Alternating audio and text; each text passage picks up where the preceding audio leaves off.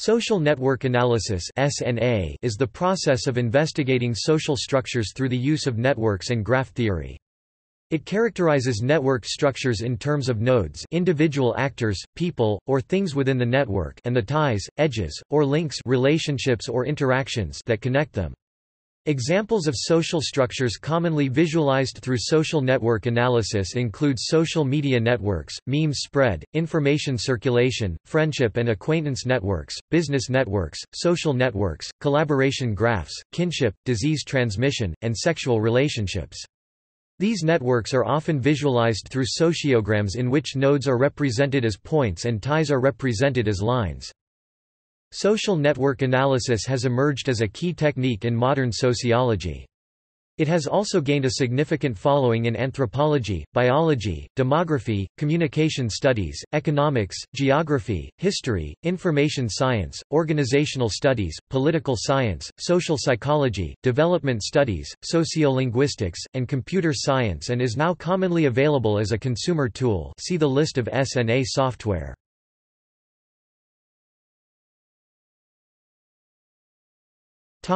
History.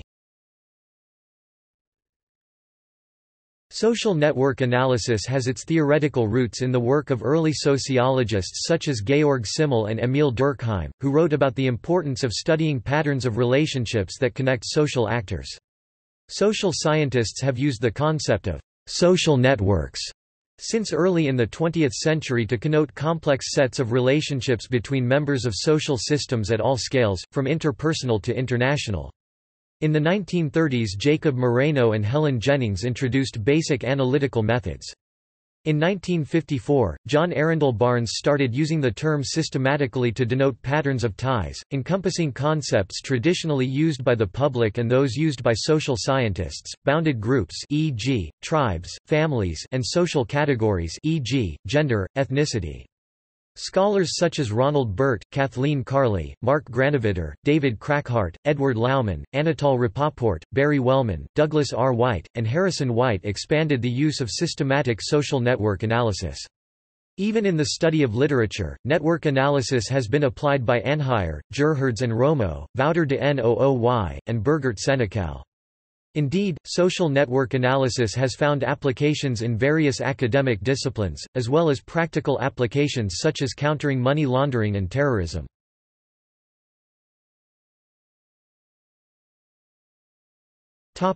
Metrics.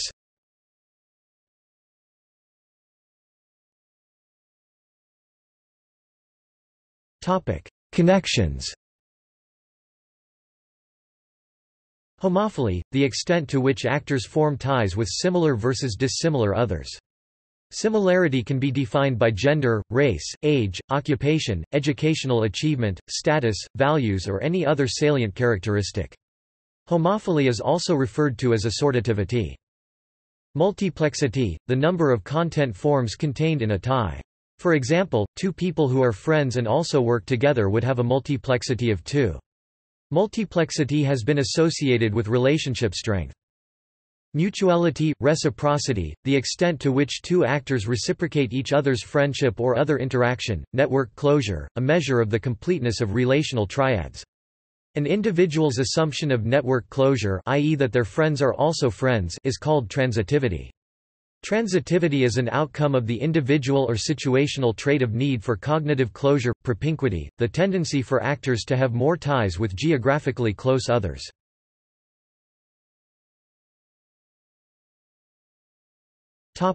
Distributions. Bridge, an individual whose weak ties fill a structural hole, providing the only link between two individuals or clusters. It also includes the shortest route when a longer one is unfeasible due to a high risk of message distortion or delivery failure. Centrality. Centrality refers to a group of metrics that aim to quantify the importance or influence in a variety of senses of a particular node or group within a network.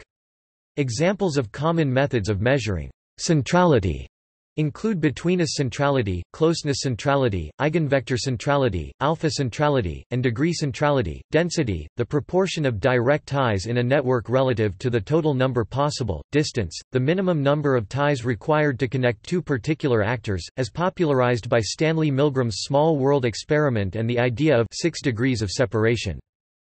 Structural holes, the absence of ties between two parts of a network. Finding and exploiting a structural hole can give an entrepreneur a competitive advantage. This concept was developed by sociologist Ronald Burt, and is sometimes referred to as an alternate conception of social capital. Tie strength, defined by the linear combination of time, emotional intensity, intimacy and reciprocity, i.e. mutuality. Strong ties are associated with homophily, propinquity and transitivity, while weak ties are associated with bridges.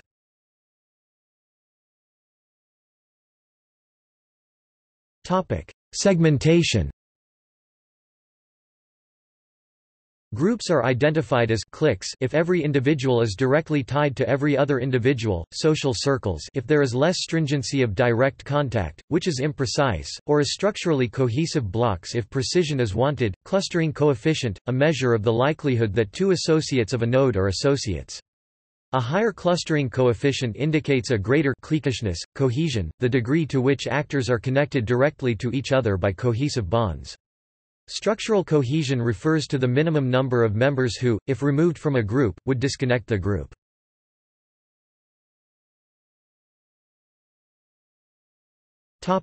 Modeling and visualization of networks. Visual representation of social networks is important to understand the network data and convey the result of the analysis. Numerous methods of visualization for data produced by social network analysis have been presented. Many of the analytic software have modules for network visualization. Exploration of the data is done through displaying nodes and ties in various layouts, and attributing colors, size and other advanced properties to nodes. Visual representations of networks may be a powerful method for conveying complex information, but care should be taken in interpreting node and graph properties from visual displays alone, as they may misrepresent structural properties better captured through quantitative analyses. Signed graphs can be used to illustrate good and bad relationships between humans. A positive edge between two nodes denotes a positive relationship, friendship, alliance, dating, and a negative edge between two nodes denotes a negative relationship, hatred, anger. Signed social network graphs can be used to predict the future evolution of the graph. In signed social networks, there is the concept of balanced and unbalanced cycles. A balanced cycle is defined as a cycle where the product of all the signs are positive. According to balance theory, balanced graphs represent a group of people who are unlikely to change their opinions of the other people in the group. Unbalanced graphs represent a group of people who are very likely to change their opinions of the people in their group. For example, a group of 3 people A, B, and C where A and B have a positive relationship, B and C have a positive relationship, but C and A have a negative relationship is an unbalanced cycle. This group is very likely to morph into a balanced cycle, such as one where B only has a good relationship with A, and both A and B have a negative relationship with C. By using the concept of balanced and unbalanced cycles, the evolution of signed social network graphs can be predicted, especially when using social network analysis as a tool for facilitating change. Different approaches of participatory network mapping have proven useful. Here participants, interviewers provide network data by actually mapping out the network with pen and paper or digitally during the data collection session. An example of a pen and paper network mapping approach, which also includes the collection of some actor attributes, perceived influence and goals of actors, is the *net map toolbox. One benefit of this approach is that it allows researchers to collect qualitative data and ask clarifying questions while the network data is collected. Social networking potential. Social networking potential (SNP) is a numeric coefficient, derived through algorithms to represent both the size of an individual's social network and their ability to influence that network. SNP coefficients were first defined and used by Bob Gerstley in 2002. A closely related term is alpha user, defined as a person with a high SNP.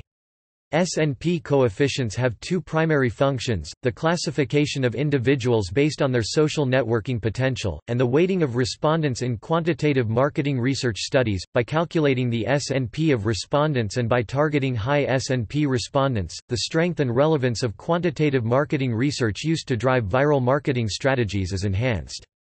Variables used to calculate an individual's S&P include but are not limited to, participation in social networking activities, group memberships, leadership roles, recognition, publication, editing, contributing to non-electronic media, publication, editing, contributing to electronic media, websites, blogs, and frequency of past distribution of information within their network. The acronym S&P and some of the first algorithms developed to quantify an individual's social networking potential were described in the white paper Advertising Research is Changing, Gerst-Lee, 2003. See Viral Marketing, the first book to discuss the commercial use of alpha users among mobile telecoms audiences was 3G Marketing by Ahonen, Kasper and Melko in 2004. The first book to discuss alpha users more generally in the context of social marketing intelligence was Communities Dominate Brands by Ahonen and Moore in 2005. In 2012, Nicola Greco (UCL) presents at TEDx the social networking potential as a parallelism to the potential energy that users generate and companies should use, stating that S&P is the new asset that every company should aim to have.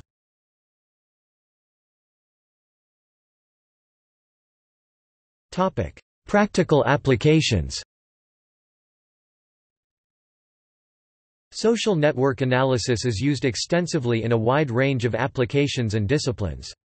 Some common network analysis applications include data aggregation and mining, network propagation modeling and sampling, user attribute and behavior analysis, community-maintained resource support, location-based interaction analysis, social sharing and filtering, recommender systems development, and link prediction and entity resolution. In the private sector, businesses use social network analysis to support activities such as customer interaction and analysis, information system development analysis, marketing, and business intelligence needs. See social media analytics. Some public sector uses include development of leader engagement strategies, analysis of individual and group engagement and media use, and community-based problem solving.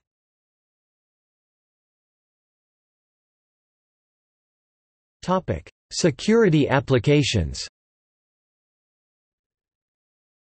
Social network analysis is also used in intelligence, counter-intelligence and law enforcement activities. This technique allows the analysts to map covert organizations such as a espionage ring, an organized crime family or a street gang. The National Security Agency (NSA) uses its clandestine mass electronic surveillance programs to generate the data needed to perform this type of analysis on terrorist cells and other networks deemed relevant to national security. The NSA looks up to 3 nodes deep during this network analysis. After the initial mapping of the social network is complete, analysis is performed to determine the structure of the network and determine, for example, the leaders within the network. This allows military or law enforcement assets to launch capture or kill decapitation attacks on the high-value targets in leadership positions to disrupt the functioning of the network. The NSA has been performing social network analysis on call detail records (CDRs), also known as metadata, since shortly after the September 11 attacks.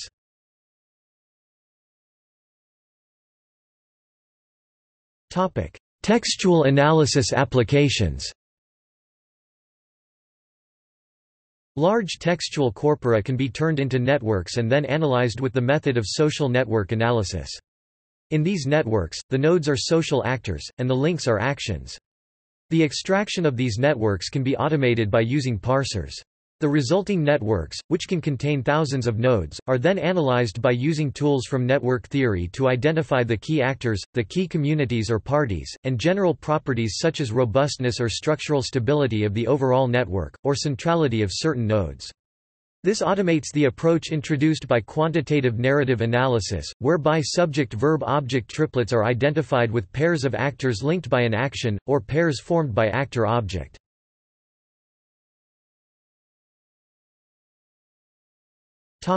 Internet applications. Social network analysis has also been applied to understanding online behavior by individuals, organizations, and between websites. Hyperlink analysis can be used to analyze the connections between websites or webpages to examine how information flows as individuals navigate the web.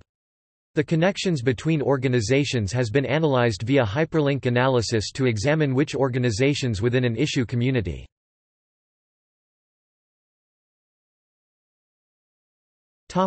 Social media Internet applications. Social network analysis has been applied to social media as a tool to understand behavior between individuals or organizations through their linkages on social media websites such as Twitter and Facebook.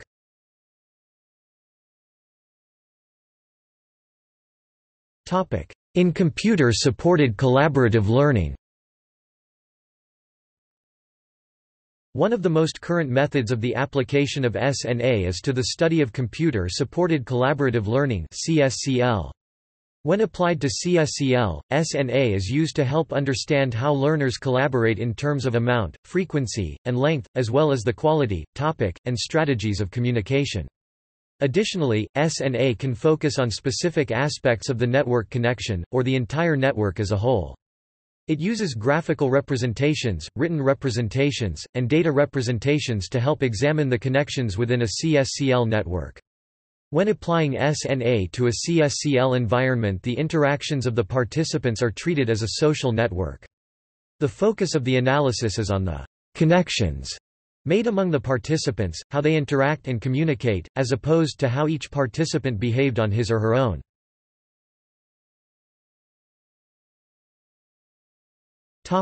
Key terms. There are several key terms associated with social network analysis research in computer-supported collaborative learning such as, density, centrality, in-degree, out-degree, and sociogram. Density refers to the connections between participants. Density is defined as the number of connections a participant has, divided by the total possible connections a participant could have. For example, if there are 20 people participating, each person could potentially connect to 19 other people. A density of 100% 19/19 is the greatest density in the system. A density of 5% indicates there is only one of 19 possible connections. Centrality focuses on the behavior of individual participants within a network. It measures the extent to which an individual interacts with other individuals in the network. The more an individual connects to others in a network, the greater their centrality in the network. In-degree and out-degree variables are related to centrality. In-degree centrality concentrates on a specific individual as the point of focus. Centrality of all other individuals is based on their relation to the focal point of the in-degree individual. Out-degree is a measure of centrality that still focuses on a single individual, but the analytic is concerned with the outgoing interactions of the individual. The measure of out-degree centrality is how many times the focus point individual interacts with others. A sociogram is a visualization with defined boundaries of connections in the network. For example, a sociogram which shows out-degree centrality points for participant A would illustrate all outgoing connections participant A made in the studied network.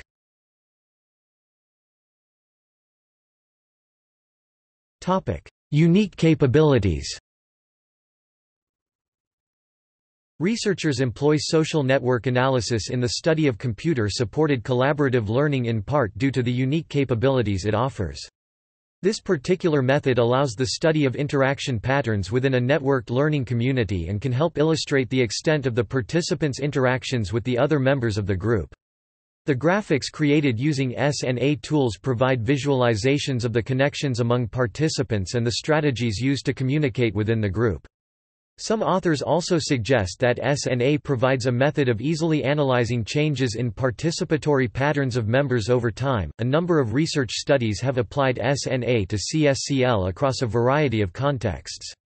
The findings include the correlation between a network's density and the teacher's presence, a greater regard for the recommendations of central participants, infrequency of cross-gender interaction in a network, and the relatively small role played by an instructor in an asynchronous learning network.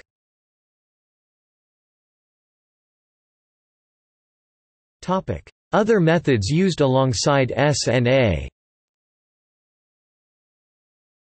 Although many studies have demonstrated the value of social network analysis within the computer-supported collaborative learning field, researchers have suggested that SNA by itself is not enough for achieving a full understanding of CSCL.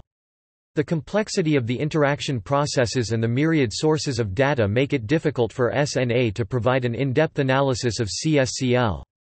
Researchers indicate that SNA needs to be complemented with other methods of analysis to form a more accurate picture of collaborative learning experiences. A number of research studies have combined other types of analysis with SNA in the study of CSCL. This can be referred to as a multi-method approach or data triangulation, which will lead to an increase of evaluation reliability in CSCL studies. Qualitative method. The principles of qualitative case study research constitute a solid framework for the integration of SNA methods in the study of CSCL experiences. Ethnographic data such as student questionnaires and interviews and classroom non-participant observations. Case studies comprehensively study particular CSCL situations and relate findings to general schemes. Content analysis offers information about the content of the communication among members. Quantitative method. This includes simple descriptive statistical analyses on occurrences to identify particular attitudes of group members who have not been able to be tracked via SNA in order to detect general tendencies. Computer log files provide automatic data on how collaborative tools are used by learners. Multidimensional scaling (MDS) charts similarities among actors, so that more similar input data is closer together. Software tools, Quest, SAMSA System for Adjacency Matrix and Sociogram-based analysis, and NUD**East. See also